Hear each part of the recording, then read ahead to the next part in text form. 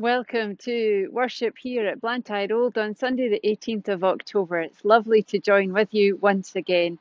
Whether you're from here or from elsewhere, you're very welcome.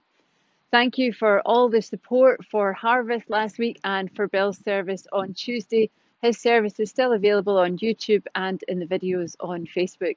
He'd love me to say thank you to you all as well for your support, your generosity and your kindnesses to him during his training and since, and he had a great night on Tuesday, so thank you.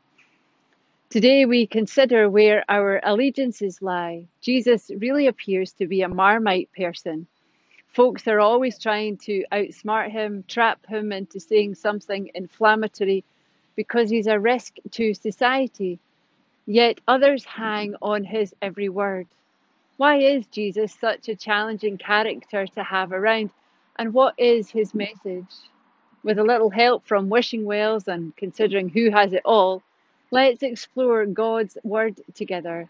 And we do so, first of all, with our call to worship from Psalm 96. Listen to the word of God. Sing to the Lord a new song. Sing to the Lord all the earth. Sing to the Lord, praise his name. Proclaim his salvation day after day. Declare his glory among the nations, his marvelous deeds among all peoples. For great is the Lord and most worthy of praise. He is to be feared above all gods. For all the gods of the nations are idols, but the Lord made the heavens. Splendor and majesty are before him, strength and glory are in his sanctuary. Ascribe to the Lord, O families of nations. Ascribe to the Lord glory and strength. Ascribe to the Lord glory due to his name. Bring an offering and come into his courts. Worship the Lord in the splendor of his holiness. Tremble before him, all the earth. Say among the nations, the Lord reigns. The world is firmly established, it cannot be moved. He will judge the peoples with equity. Let the heavens rejoice, let the earth be glad, let the sea resound and all that is in it. Let the fields be jubilant and everything in them. Then all the trees of the forest will sing for joy. They will sing before the Lord, for he comes. He comes to judge the earth. He will judge the world in righteousness and his peoples in his truth. Amen. Thanks be to God for the reading of his word.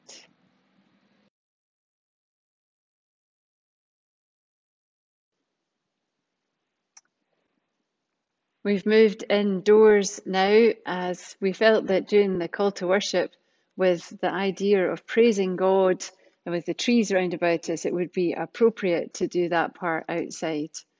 We come now before God in prayer, and following the prayer, we're going to sing a beautiful hymn called O God, You Are My God Alone, with the help from the Scottish Festival Singers. Let us pray. Loving God, we worship and praise you. You are before time and through time, and Lord, our time is short, yet with you our time is eternal. Help us, God of life, to embrace life in all its fullness, to appreciate the wonder of a rainbow in a storm-filled sky, the song of the birds above the thrum of engines, the colour of autumn leaves as the hibernation of winter pushes in. For a moment, Lord, we just pause and ponder the wonder of life, the way our bodies have carried us through life, even as they ache more, the way our brains have solved complex problems and come up with meals every day, the challenges we have overcome and the milestones we have met. Lord, even in our old age, we can be grateful for simple pleasures, for the comfort of family or friend, the contributions made and to be made, for experiences remembered and shared, for memories made and stories embellished. Help us, Lord, to embrace our time, even in the midst of this pandemic. Help us to make time to enjoy the simple things in life. Help us to value the time of others.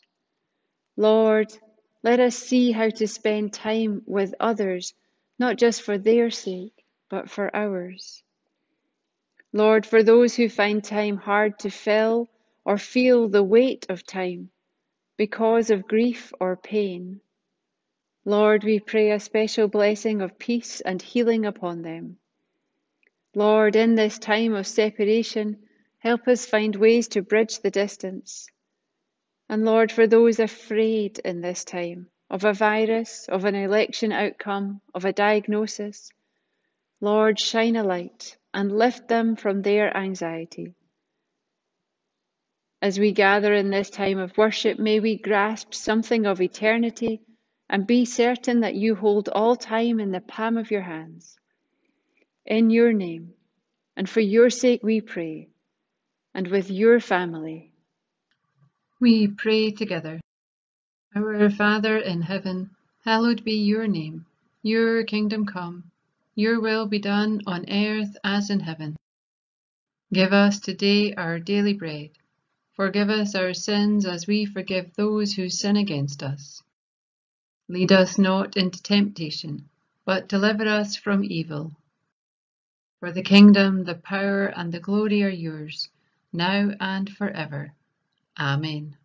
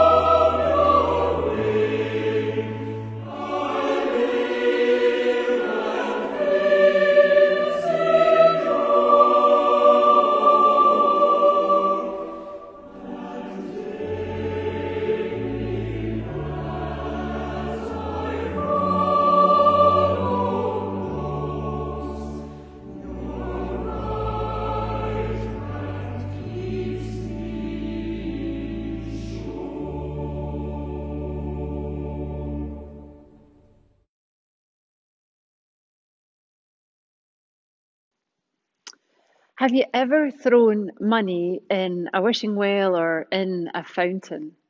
Taking that coin, turning it around in your hand, making your wish, and then letting it go and hearing it splash into the water. There's something fascinating about staring into a pool of water and seeing the coins at the bottom, wondering what the stories, the wishes, and how long that money's been down there for. Some of you may even remember a movie, quite an old movie now, Three Coins in a Fountain, about three people looking for love. And many a child and an adult has held their coin and let it go with that wish attached. And some children have wondered if they can just jump in the water and scoop up all the coins, or maybe that was just my wee guy. Wishing wells over time became a way of raising money for charity, and I sometimes wonder if we could do that with the potholes in the church driveway. Only joking. My children always loved the idea of wishing wells and throwing coins into water, perhaps for the noise that they made or just because it's part of that magic. As an adult, I simply saw it as a waste of money. Why would you want to throw your money away into water? But children, they see something different. They see magic and, of course, the splash. There is something therapeutic about making a splash in the water, after all. Often their demands to do this made me grumpy because there was a place in Livingston Shopping Centre where you could put your money in the fountain. And every time we walked past that, the children wanted to put their pennies in the water. But even my heart could melt as they excitedly went around looking for the best place to drop that coin in and see what other treasures there were in the water. Not always money, as I'm sure you're aware. Today's story doesn't actually include a wishing well, but it does include a coin and the perspective of money, the question of money. How we see the world around us, how we see God, how we see money is so important. What my children saw and what I saw as a child when it came to wishing wells is so very different to what I see as an adult. In the story, there is a simple answer to the question, but there's also a profound answer, a deeper answer. Tossing a coin into a wishing well isn't just an action, it's an experience. When you think about the wish that you attach to that, it becomes an experience. I see a body of water with lots of coins in it. My children held out for magic, for hope, and wondered if their wish for a sweet treat would ever be answered. Encounters with Jesus always give us way more than we expect, and certainly a change of perspective. The men in the story tossed their coin, but they certainly did not expect the outcome that they got. Mark is going to share the reading for us from Matthew's Gospel, and we listen to him now. Good morning. Today's reading is from Matthew chapter 22, verses 15 to 22. The question about paying taxes. The Pharisees went off and made a plan to trap Jesus with questions. Then they sent to him some of their disciples and some member of Herod's party. Teacher, they said, we know that you tell the truth. You teach the truth about God's will for man without worrying about what people think, because you pay no attention to man's status. Tell us then, what do you think? Is it against our law to pay taxes to the Roman emperor or not? Jesus, however, was aware of the evil plan, and so he said to them, you hypocrites, why are you trying to trap me? Show me the coin for paying the tax. They brought him the coin, and he asked them, whose face and name are these? The emperor's, they answered. So Jesus said to them, well then, pay the emperor what belongs to the emperor, and pay God what belongs to God. When they heard this, they were amazed, and left him and went away. This is the word of the Lord. Amen.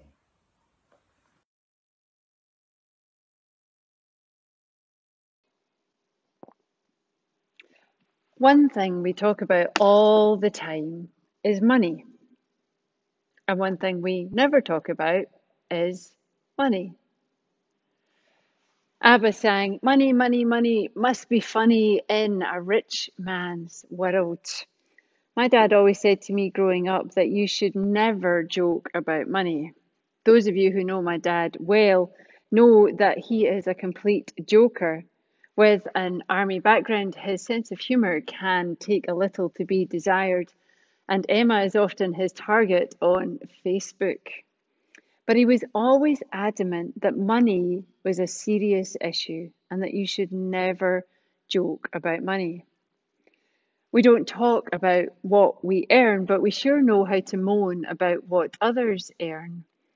Margaret Ferrier, the SNP MSP, no, sorry, she's an MP, apologies, is not quitting because she believes that one mistake should not outweigh all the good she has achieved. Yet the media hone in on the fact that she doesn't want to leave an £82,000 a year job. And when money comes up in church, well, we usually wince a little or try and avoid hearing that sermon altogether. But you know, the story that Mark read for us isn't about money. Not really. Just as a coin in a wishing well isn't really about the money either, it's about the wish, the desire, the hope. This story isn't truly about money. We easily get distracted by the fact that money makes an appearance, but it's not the point. Elsewhere in Scripture, we do have money stories. We have where Jesus speaks about the fact that you can't serve both God and money. You have to choose one or the other. And there are hints of that in this story.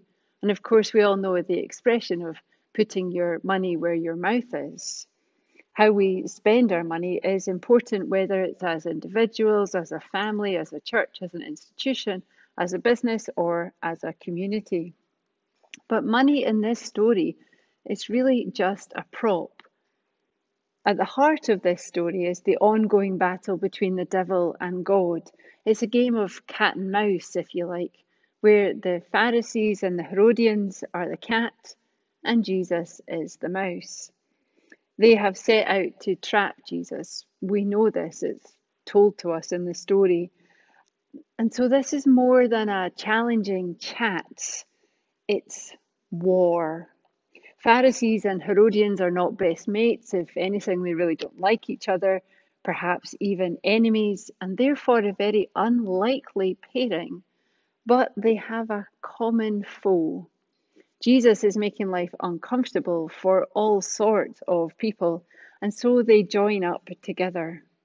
So this is an uncomfortable situation that we are eavesdropping, if you like.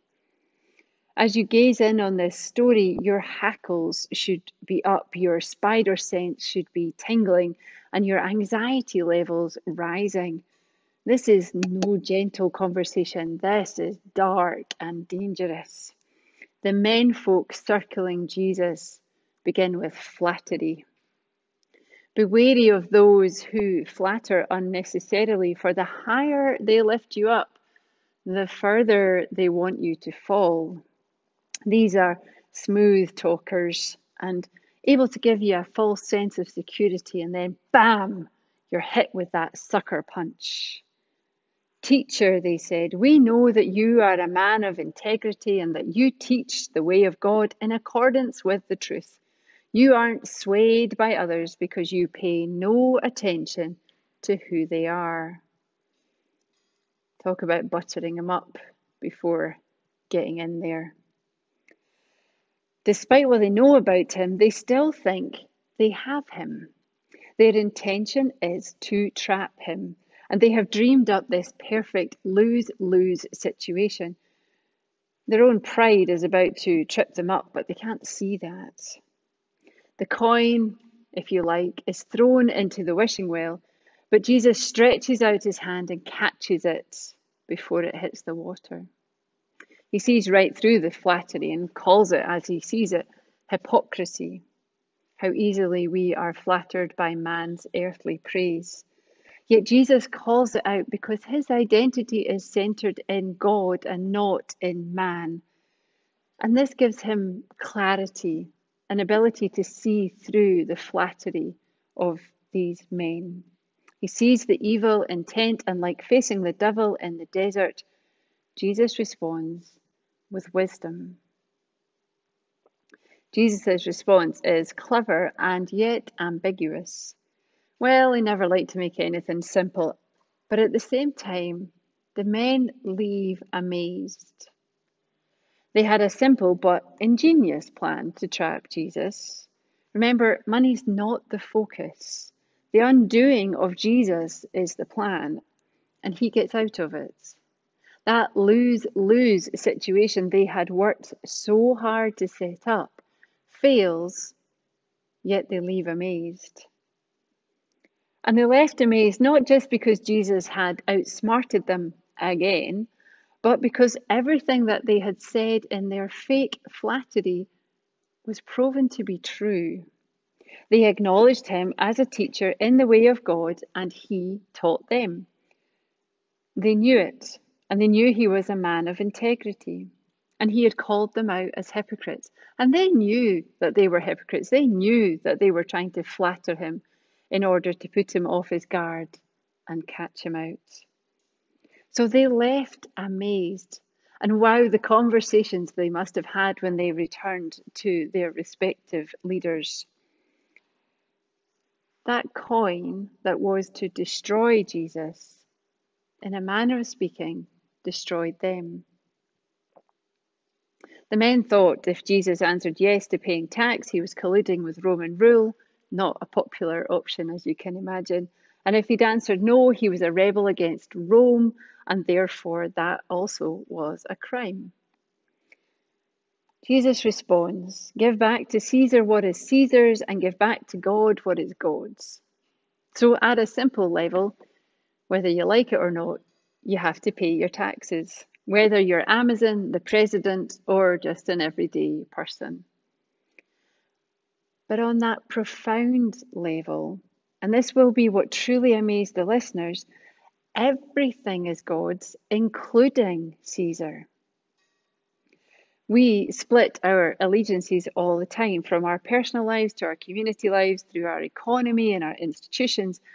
We carve out time for God every week or every day, and then probably ignore him for the rest of the time. Yet our whole life, our whole world already belongs to God. And we are to give to God everything that belongs to God. So whether the money is in the offering bag or in the bank, it belongs to God. Whether we are at work or in church, we are with God. Everything we are and do and have belongs to God. Encountering Jesus is always an experience. Whether you go with the desire to trap him, to somehow find him to be false, or go with a contrite heart, you always meet God. And so often we find ourselves torn, caught in a lose-lose situation. And sadly, often we don't know where to go with them. And we even worry that God can't handle them. Let me remind you of another lose-lose situation in Scripture. Remember the woman caught in adultery.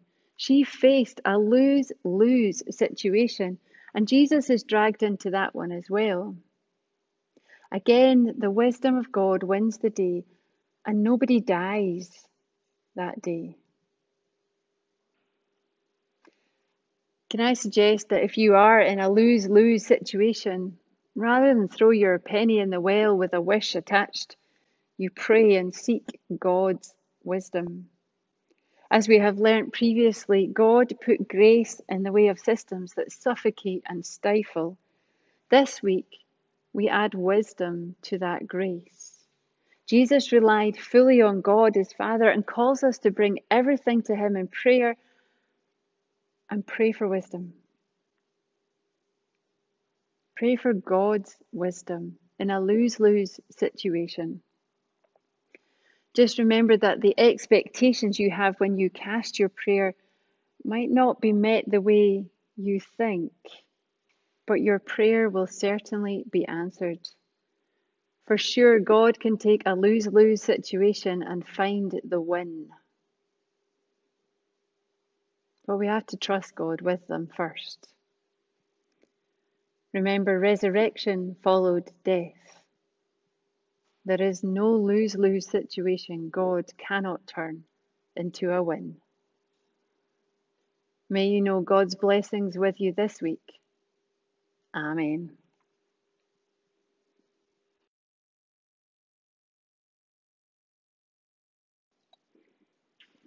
We come before God in prayer with our prayers for others. Let us pray. Loving God, you made us and we are your children. You love us, and because of that love, we are able to love you, our neighbour, our enemy, and ourselves. Lord, in these trying times, it is hard to love ourselves. Many of us have lost our rhythm and rituals, feeling adrift and often overcritical. Lord, when we look in the mirror and are tempted to berate and hate ourselves, remind us that we are made in your image, that these are unusual times and we are doing our best. Give us the wisdom to love ourselves, that we might make choices that empower us, enable us, encourage us, and help us to live. Lord, in these trying times, it is hard to love others. They are touchy and reactive, often under our feet or shutting themselves away.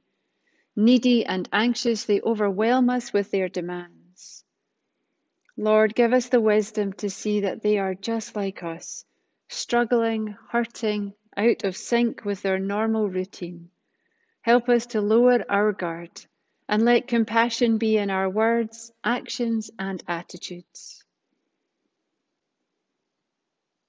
Lord, in these trying times, it is hard to love our enemies, whether that be politicians who control our lives and livelihoods, the economy that cripples our employment, or those who deliberately hurt and undermine us.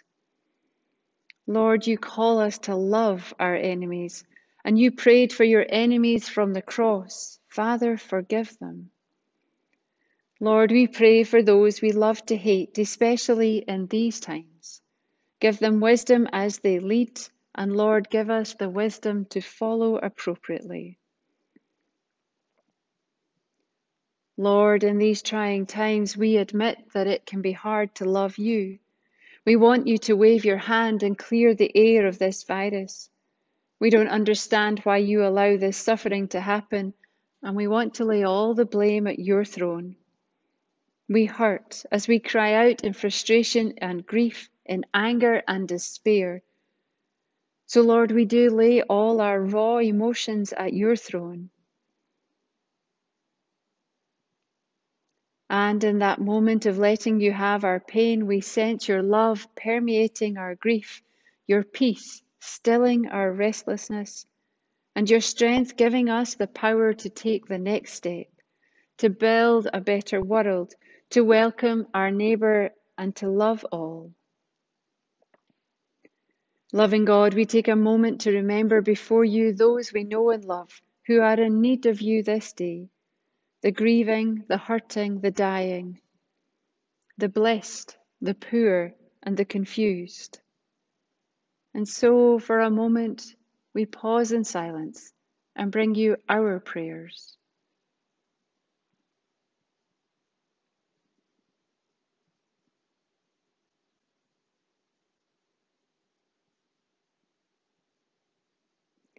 Bless our attempts to love, no matter how tentative that love, and help us love ourselves, our neighbours, our enemies, and you. And may that love bring peace, comfort, and healing to us and to others. Lord, may your kingdom be evident in our lives, that all who meet us may catch a glimpse of you. And Lord, we thank you for the wonderful blessings that you pour out upon us. Accept our offerings, no matter how small they may appear to be.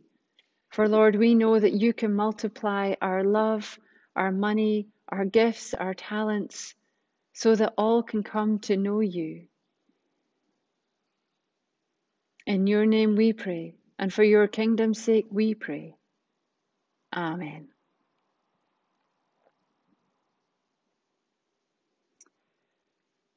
We're going to sing again another old song, Jesus shall reign where'er the sun does its successive journeys run.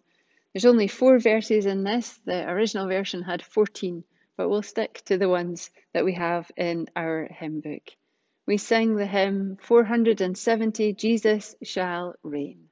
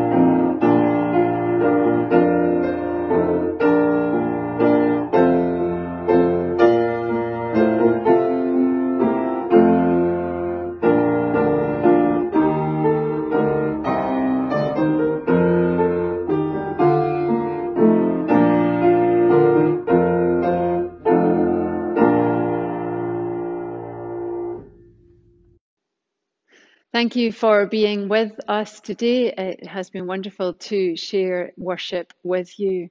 Just a couple of notices for you. Firstly, could you please hold Anne, our organist, in your prayers at this time?